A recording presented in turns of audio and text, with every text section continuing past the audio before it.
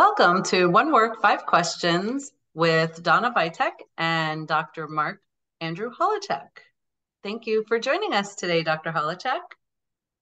Glad to be here. Got Nephew sitting on the desk, and Oh, he's getting his beard combed with my beard manager right now as we speak, keeping the oh, fleas and ticks off. oh, with the Sort of beard calls man. into question whether it's just a beard manager now, huh? Could be a beard manager slash flea and tick comb, right, Yeah, Jeff? it has dual purpose. Um, well, so thank you for joining us today. We are live on Twitter Spaces for the recording of this episode.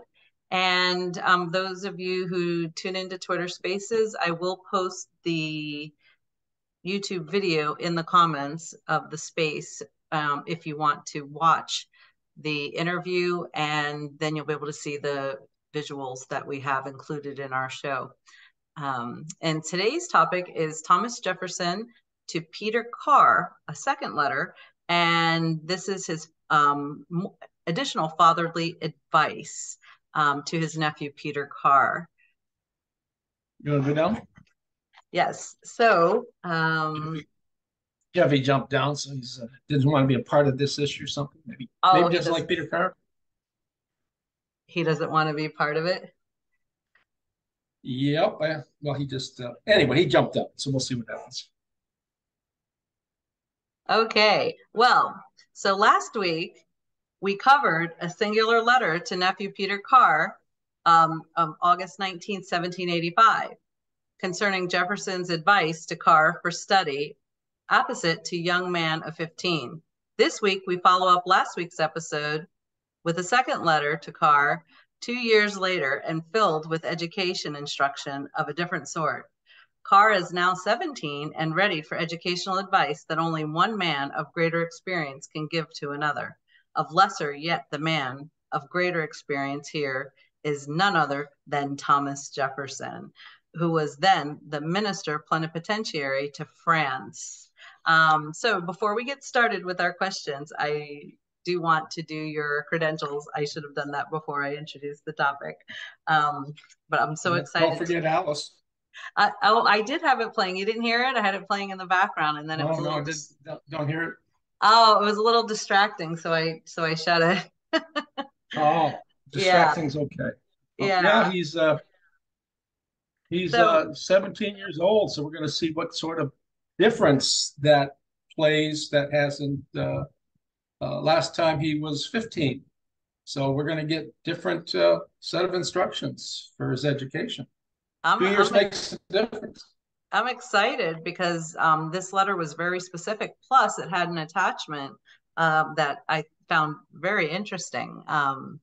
So that's something that people. And what were you doing at 17? Not reading not reading Homer. Well, I can tell you, I was in the bars and when I wasn't supposed to be, and doing all sorts of bad things that a young man at the time wasn't. Well, I wouldn't say wasn't supposed to do, but climate was different back then. But yeah. Okay.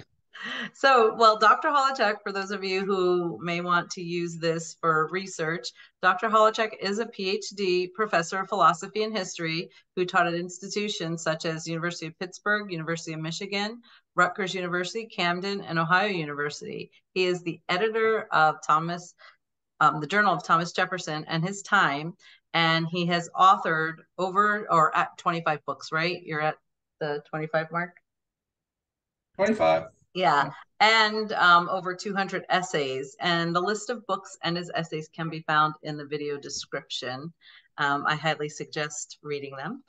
With our show, One Work, Five Questions, I'll ask Dr. Holowchak 5 questions on one work of Thomas Jefferson. So I am Donna Vitek, and this is One Work, 5 Questions. Are you ready for question number 1? I'm ready. And okay. I'm supposed to give one answer to each question, not 5 answers, right? Well, one answer, try to keep it to 3 to 4 minutes per answer. That's impossible. Oh, okay. Okay, question number 1. In last week's episode, Jefferson recommended to Carr study of history with the focus on Greek and Latin authors in Greek and Latin. Here he begins with not so dead Italian and Spanish languages. Why the shift? Well, Jefferson had this profound love for the ancient languages, Greek and Latin. And, his grandchildren would say that he'd be found with a volume of, Greek or Latin poetry, prose, or morality or history in his hands more than anything else. He just loved the ancient languages and he loved them in the originals. And he wanted all Virginian young men or all American young men to study Greek and Latin. Mm-hmm. But here he's gone beyond the grammar school. The grammar school, you had preliminary education when you're really young, reading, writing, arithmetic, and so forth, and basic writing skills, I guess. And you have higher education, and Peter Carr's getting ready for higher education, like William and Mary College. And the idea is, between those two, what do? Well, you go to the grammar school, and you study languages and so forth. And now he's getting ready for college, Greek and Latin, especially in history. Now he's getting ready for college, and Jefferson's giving him advice for modern languages. And he looks at Italian and Spanish. Doesn't say anything about French, but it's obvious that French is important. He says that before, because so many great books in the natural sciences are written in the French language. So it'd be a crime if he doesn't learn French. He says Italian. He says, don't concern yourself so much with Italian, because between Italian, French, and Spanish, they're all derivative from Latin, right? And then he says, when people start studying French, Spanish, and Italian, what happens is that they mix all three of the languages in their conversation, and it becomes a sort of hodgepodge. And so he tries to dissuade Carr from studying Italian, but not so with Spanish. And I suspect it's because of 1787, the letter's written here in August 10, because of Spain's large presence in North America. Right. Boy, were he alive today, would he really think about that? Because, so many Hispanic people in the country today, especially, in the western and southern states. I lived in Colorado and Texas, and so many Spanish-speaking people living there. He would really, he tells Carr, pick up this language, because our future connections with Spain and Spanish America will render that language a valuable acquisition. Right. And were he alive today, he'd say, my goodness, I never could have anticipated just how important that language would be. So he starts off with those two languages. Don't worry about Italian. Pick up Spanish if you can.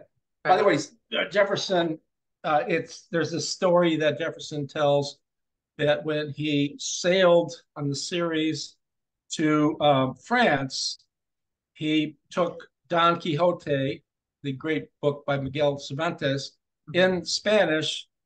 And, he learned Spanish by reading it in Spanish and having a dictionary. That story is not true.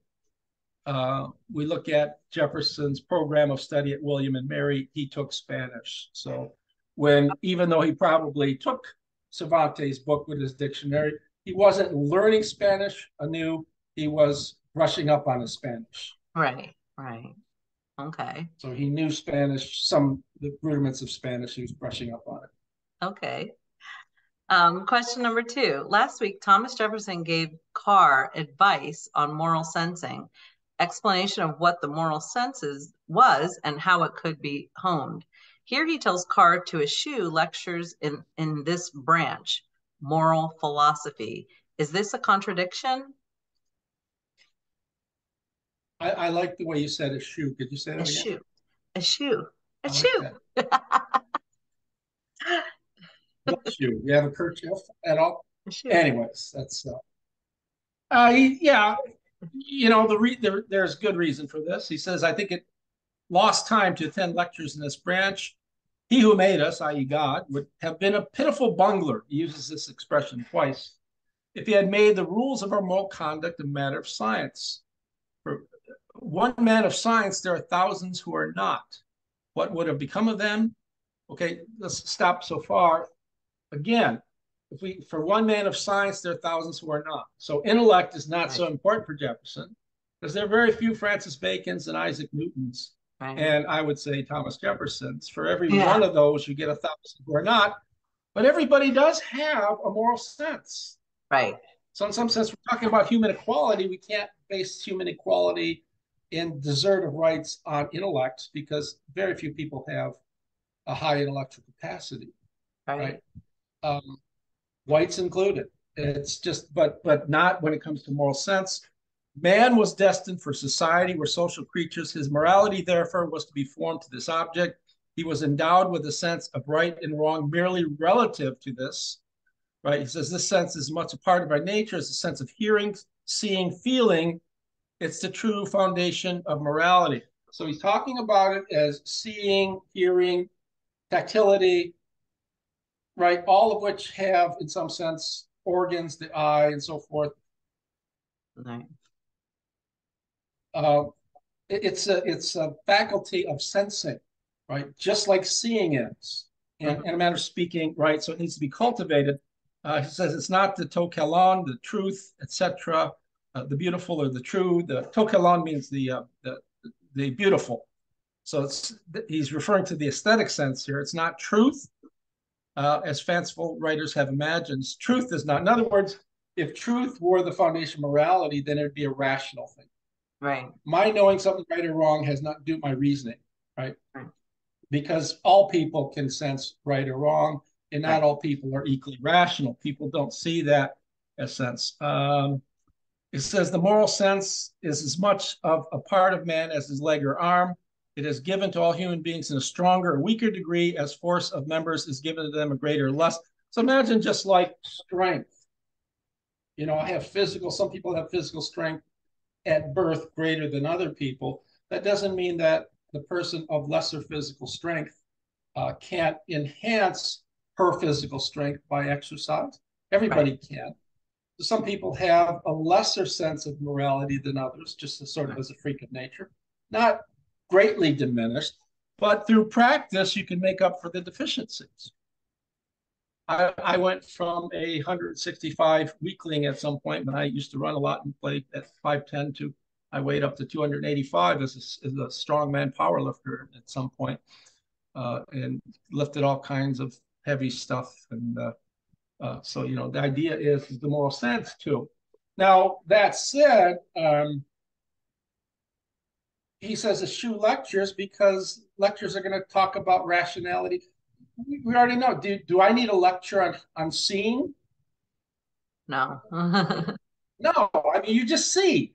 Right. Do you need a lecture on hearing? No, you hear, right? You might get a lecture, so if you want to be inclined towards good music, say classical music, I might want a lecture on refining my hearing so that I can understand, I can listen for subtleties of musical expression that I had, of which I had not been aware prior to having, you know, lecture on that or something. So I don't need, he says, just avoid lectures, right, on that because they're not necessary, right? It's just sort of looking, it's like having a lecture on tasting. Well, I know how to taste. It just occurs naturally. Things I like and don't. Okay, so he says it's strengthened by exercise as a particular limb. So in other words, underuse of my moral sense. I might know what's right or wrong. If I don't practice it, right, my moral sense faculty is weak. Right. I can overdo it.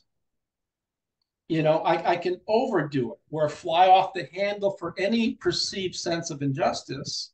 In such an extent, I overdo it, just like lifting too much weights, trying to get too strong, and all of a sudden you break it, you sever a tendon or a ligament, and you can't do things anymore. So you can overdo things so that when you are really needed to perform some morally correct action, you can't do it because you pooped, as it were. Mhm. He says the sense is submitted in some small degree to the guidance of reason, but it's a small stock which is required for this, even less than what we call common sense. Very important passage. A lot of people, Adrian Koch, Gene Yarbrough, and a lot of people will say, well, how do we cash out? And I've done this in several publications. Right. Why, in what manner does reason come to the aid of the moral sense? I think when a morally superior person is involved with a morally inferior person, for example, in different cultures. Mm-hmm. A lot of people say Jefferson talks about how different senses of there are different senses of morality in different cultures. Mm-hmm. So moral right or wrong is culturally relative. And Right. Jefferson says that twice. Yeah. Right? If that's the case, then there's no real right or wrong for a human being. That's not what he means. If Mm-hmm. I go to a Native American society where they think scalping is the right thing to do, right? Uh, Yeah. I can't just walk up to everybody and say, yeah, that's just wrong. They'll Right. probably scalp me. I Right. have to be Yeah. sort of sensitive to the degree, in Jefferson's language, the degree of moral retardation that Right. Right. a hardened criminal who grew up in an environment where his father was a killer, his mother was a killer, so he's a killer. You can't just go up and say, killing's wrong. Right. Well, there's something with the dynamics there that has to be more subtlety and so forth. Lastly, he says, state a moral case to a plowman, a farmer, and a professor.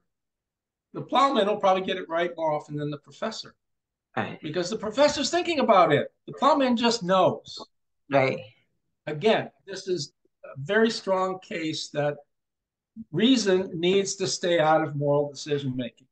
A lot of Yeah. people think Yeah. no. A lot of people have argued, a lot of very serious scholars have argued no. Reason is the final arbiter in all of our. That's what he means by a small degree.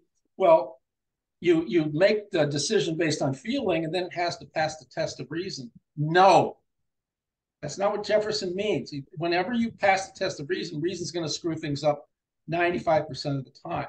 But Right. reason can be an asset in culturally different climates, for example. Mm-hmm. That's a pretty good answer to that question. Yeah, that was very full and robust. Um, Full, question number robust is good. question number 3. There's a lot of religious Did I state that with largesse? uh, you're gonna get a Just messing with you. largest knuckle sandwich. All right. Okay, there's a lot on religious instructions. Why here and not in the earlier letter? And Well, we answered that in the prior episode, because his reason is not, you got all these books you brought up. Good, yes, look at all the different religions, right? yes, Um, the Stoics, philosophers before Christ, often said, you know, give me a child to the age of 6, I'll have him for life. And in one case, another Stoic said, give me to the age of 12. The idea being, a child does not have a full capacity for thinking through things. right, right, So what happens if you introduce, and Jefferson's right here, if I'm a hardcore Christian and I introduce my child to Christianity with a great deal of febrility, of religious fever. There's your word for right. the day, febrility. Probability. I gotta write that down. So my approach is febrile, it's feverish. The child's going to be an ardent Christian, or what's the other? If I shove religion down his throat, he's going to be a hardcore Christian, or what else? Atheist. An atheist. I Yeah. mean, there's only two things. You're not going to go out and be a moderate. It's just you're doing too much, Right. right? We see that in the sexual protests today. We're allowing people for expression of the different sexualities, but it's being overdone in cases, right? Mm-hmm. Where people show disrespect for other people's religious views. That said, there was a question. Okay, so there has to be, he says, under religion, your reason is now mature enough to examine the object. It wasn't 2 years ago. Yeah. All right. So he says, he gives them certain methodological instructions. First, remove all your biases. In other words, all the things you think about what is right and wrong, apropos of religion, put them in abeyance, put them on the back burner. Right. Second, right? Shake off your prejudices and fears. Mm-hmm. What might be a fear? Well, you talk to, for example, I bring Christians up not because I'm picking on, but I just, I grew up as a Christian, and that's what I know. I know Catholicism. Yeah. Well, one thing is that, like following Pascal's wager, I believe, right? Because it's stupid not to believe. If I don't believe, I'm definitely going to hell. There's a good chance I'll go to hell. Whereas if I do believe, I might be able to go to heaven. No, you're still going. No, I'm joking. Well, I might be happier there anyways. I hear it's warmer. I'll be there with you. So you don't have to pay the heating bills, right? I know one thing, it's down there.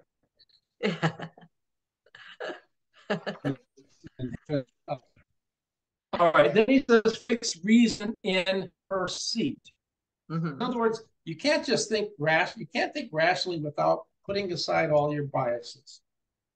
Mm-hmm. Right? Keep your mind completely open. Throw out all the way you think about everything. Forget about it. Fix reason in her seat. Sort of like Descartes in Discourse on Method. He says, entertain all options, even atheism.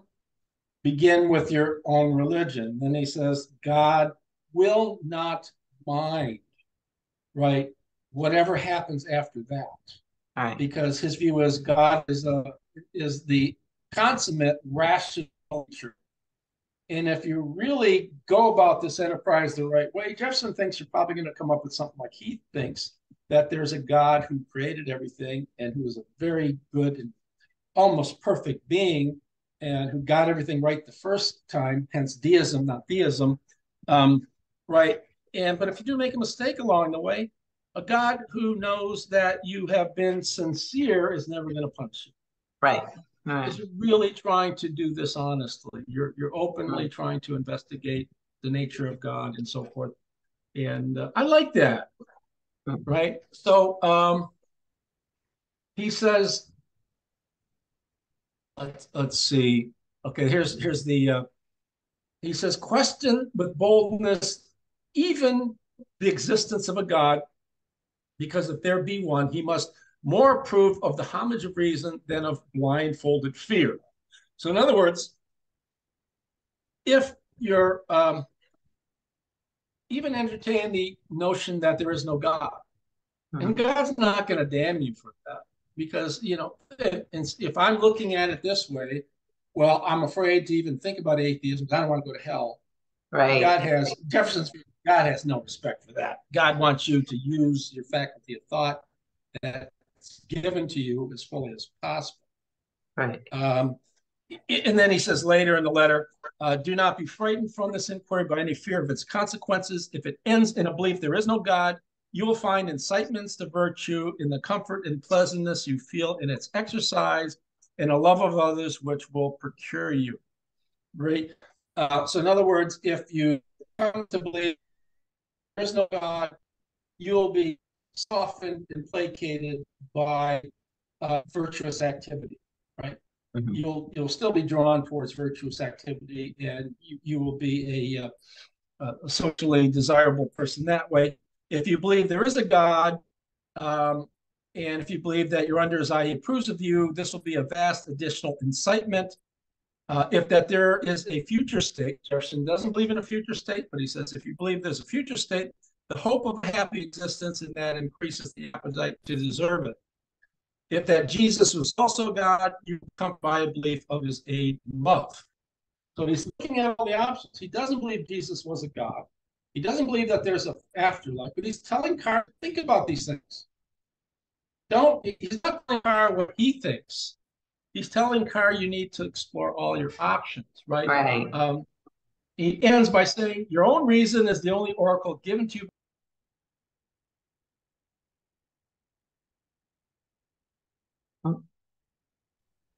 Oh, what happened? Okay. Something died. But he says you are answerable not for the rightness, but the uprightness. In other words, sincerity and integrity in your process is so much more important than, right, whether you get it right or wrong. Right. I say something similar. I've always said something. Go ahead. Oh, no. No, I've always said something similar to people about my own scholarship, because something that a historian from LSU, Andrew Bursey, Jefferson scholar, said to me. He says, Mark, I don't always agree with you, but I feel I have to read you. And I thought, what a really cool thing to say to another scholar. And I mean, I would rather be relevant than right. In other words, because it's impossible for a historian to write, and every statement I write is always going to be true. Can't do that. You're going to read, people are going to read my works years from now and say, well, Holowchak got this wrong, that wrong, that wrong. And that's fine. Right. As long as if I built on what other people have said and corrected their mistakes, if other people can build on what I've said, correct my mistake, we're going somewhere. And that's what I think Jefferson means here. Okay. So much for that. Well, that leads us into question number 4. We're still on this topic. Thomas Jefferson tells Carr to approach the Bible in a specific manner. Carr is to balance the claims in the Bible with his own experiences of the nature of things. He begins with the Old Testament and then turns to the New Testament. What can you tell us about his approach? Well, he Jefferson's Bible. Yes. We'll talk of this. Constructed his own Bible. He took the New Testament. He thought much of Jesus, and this Smithsonian edition, which I have, which is a photocopying of Jefferson's real book, the one that existed, and it's very much like what Jefferson constructed. It's a wonderful thing. But he starts with the Old Testament. And he says, question, he says, read the Bible as you read Livy. In other words, if you see things in the Bible that are questionable, right, question them, right? And he's talking about things like, if there's an episode in the Bible where Moses parts the Red Sea. Well, do you see people being able to part a sea by, saying certain hocus pocus words or whatever? It just doesn't happen. Right. So the idea is use your own experience as a guide. Yeah. Jesus, at some point, he had 2 loaves of bread and 5 fish, and he fed thousands of people. The idea being is not to make a mockery of it, but Jefferson is like saying, can I take 2 fish and 5 fish and 2 loaves of bread and feed all these people? It can't happen. It would be like me having a large party and buying a 6-pack of beer, and every time someone wants a beer, I go get one, and there's still a 6-pack in there, even though I've been giving out beers all night long. Well, is that physically possible? And Jefferson says, well, you decide. Does it make sense based on your experience? He's drawing from David Hume's essay on miracles. David Hume, a very, very wonderful essay. David Hume, a fellow empiricist, very intelligent man at the time, gave the argument. He says, when you hear a report of a miracle, which is something which is a contravention, a violation of law of nature, right? Someone says, Holowchak let go of the pencil, and the pencil stays in the air, even though it's not attached to anything. He says, what are you going to believe? Are you going to believe that a law of nature, which has been confirmed thousands and thousands of millions and billions of times, has been violated? There's a miracle. Or you're going to think that the person reporting is reporting falsely. A wonderful example is that, a lot of reports of UFOs are reported usually right around 2:30, 3 o'clock in the morning. Well, what happens at that time often? Bars close. Bars are closed. You see an airplane in the sky with the lights flat. It's a UFO. Yeah. I've always been sort of fascinated by UFOs. Are always like frisbees and stuff, and how that makes for efficient flight. I don't understand that. Why aren't our airplanes, constructed like frisbees? Right. Anyways, then he talks of the Bible. I'll try to keep this. He says, study Jesus. People say he was born of God, that he's the son of God. Consider that. Those who say he was a man of illegitimate birth consider that. He had a kind heart, and so forth. Um, so study the notion of Jesus. Was he just, as Jefferson thinks, and Jefferson's not telling Carr what he thinks. Was he a man who just was a great philosopher? Or was he actually the son of a god? Read the books in the Bible, the four Gospels, and he says, I have mentioned under the head of religion several other, right? Read other books on the life of Jesus to help you on that. So he's inviting Carr himself. This is what I object to with the sort of wokeism on Jefferson. Read Jefferson yourself. Think for yourself. Don't follow the lead of other people. Gordon Reed says he had fathered children, so it must be a fact. And everybody just does that without studying it. Study for yourself. You have a brain. Oh, it's happening today with a lot of things. Florida is supposedly there's a travel hazard or ban on the state of Florida is unsafe to travel to. And no matter how many times I tell people, no, it's not. I live here. Anyway. You hear it, but that's the whole point. We're living in a time where Jefferson's day authority was undermined because the authority of the Bible, the authority of Aristotle, people were realizing all these things we thought for 2,000 years wind up being false. And now we're going back to a time where we don't think for ourselves anymore. We take things on authority. So I invite our listeners, our viewers, to take what I'm saying and what you're saying with a grain of salt, and go back to Jefferson and read the letter yourself. That's what, read it. Right. Is Holowchak right in what he says, his interpretation? So it's not a matter of taking everything I say for gospel. Think for yourself. Right. I like that.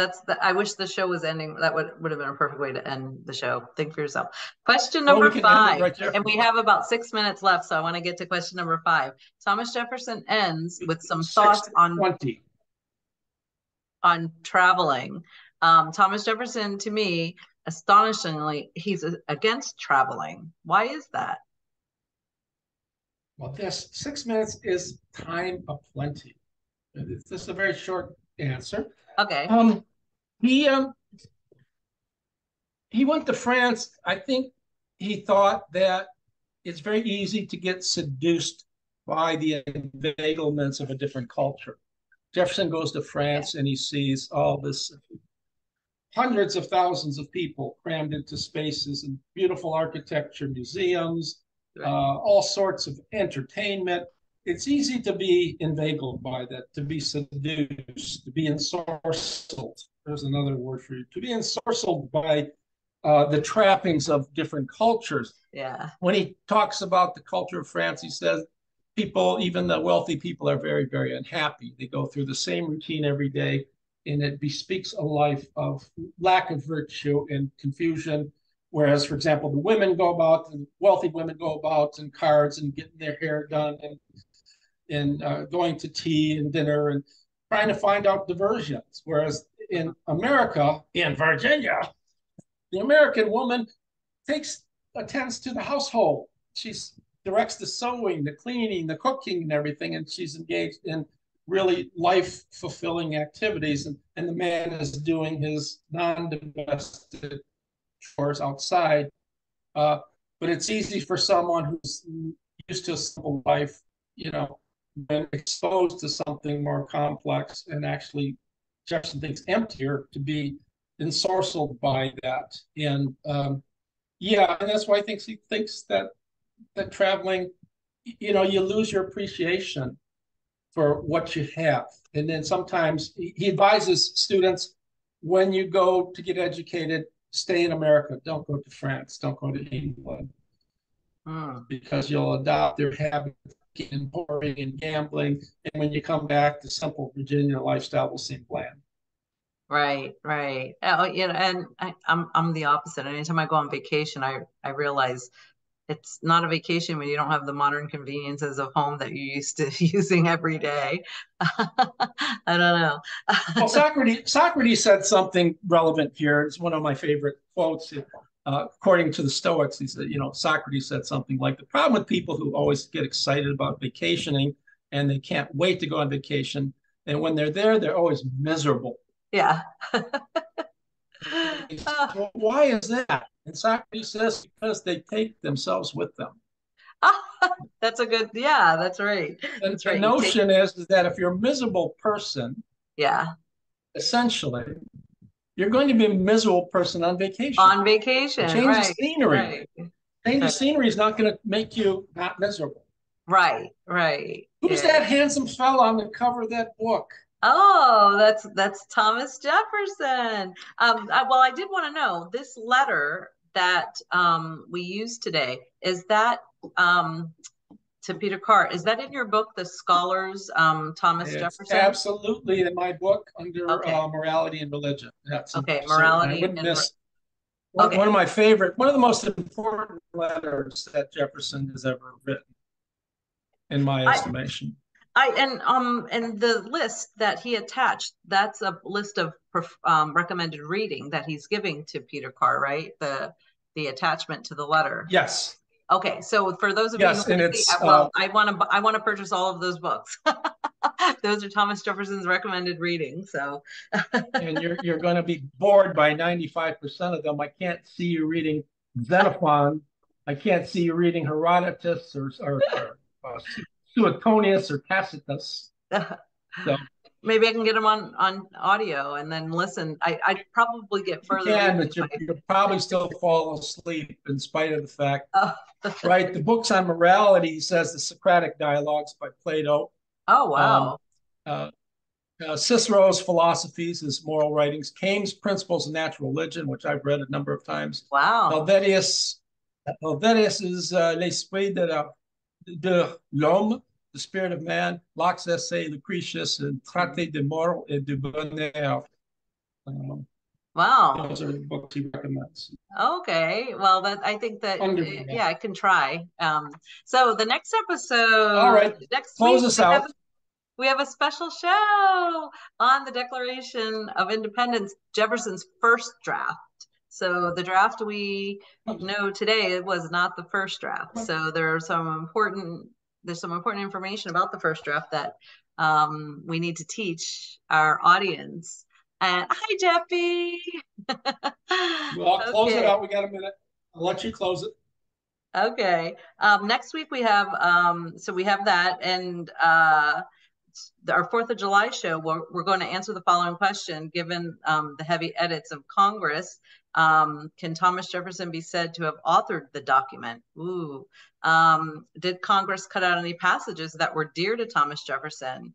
And were the generalizations in the document applicable to all persons? So I can't wait till Tuesday to celebrate. And if you'd like to contact Dr. Holowchak, that'll be fun. Well, you can reach him at mholowchak@hotmail.com or at Twitter. And his handle is at Dr. Holowchak, and my Twitter handle is at Donna Vitek 1776, or his Facebook page,